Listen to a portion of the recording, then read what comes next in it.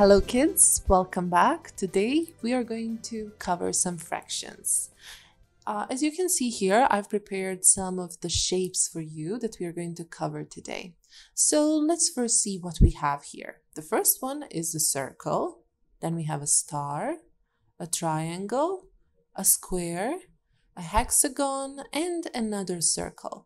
So as you can see, these are cut into smaller pieces, and these pieces have their names. So we have here halves, thirds, quarters, fifths, sixths, and eighths. So let's see where we can put these names of the pieces. Let's start with the first one.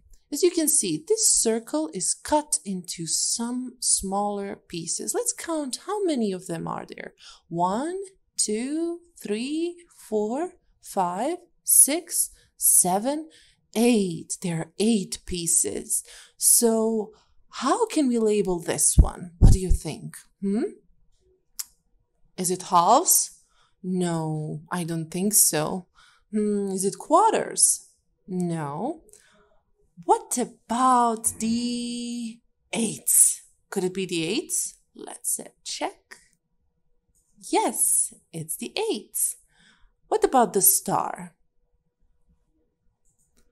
Let's see how many pieces does this star have. Let's count them. 1, 2, 3, 4, 5. So 5 pieces.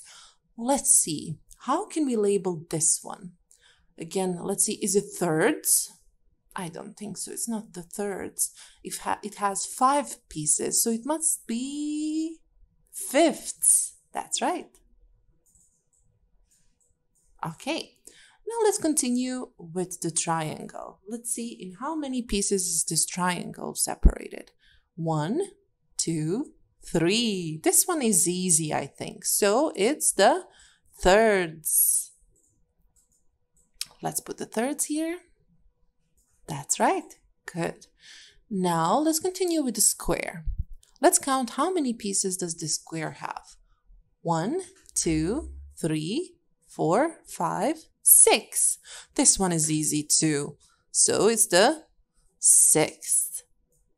That's right. We have 2 more to go. So here we have a hexagon. Hexagon is divided into, let's see, how many pieces? 1, 2, 3, 4. Could it be halves? Is it cut in half? No, I don't think so. It's cut in quarters.